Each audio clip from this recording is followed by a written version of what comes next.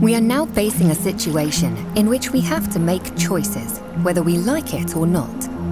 Our decision on which direction to choose from here should be based on the evidence that has been gathered. The Plan for Blue project looks at 4 alternative scenarios for how our choices will affect people and the marine nature and change the ways the sea areas in the Gulf of Finland and the Archipelago Sea are used now and in the future. The direction of unlimited growth means that there will be little regulation. Fossil energy will be used without much consideration and without investments in renewable energy. The sea areas will be congested with cargo vessels, fishing boats and tourists.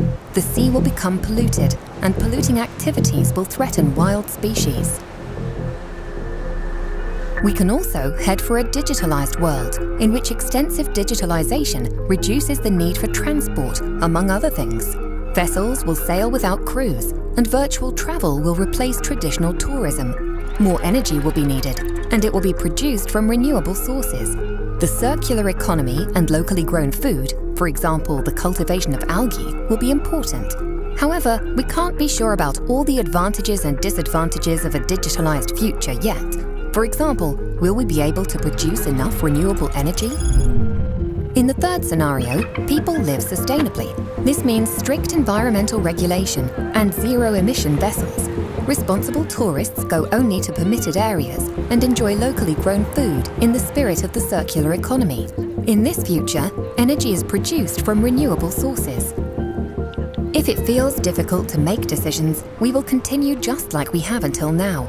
We will keep on chopping and changing without a shared goal. We will use renewable and fossil energy side by side.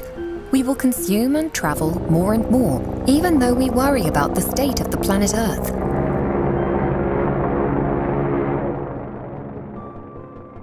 Which direction would you choose? More information is available in the Plan for Blue alternative scenarios for energy production, maritime tourism, the blue bioeconomy and the maritime cluster, and in the project reports. Plan for Blue, the sustainable direction of blue growth.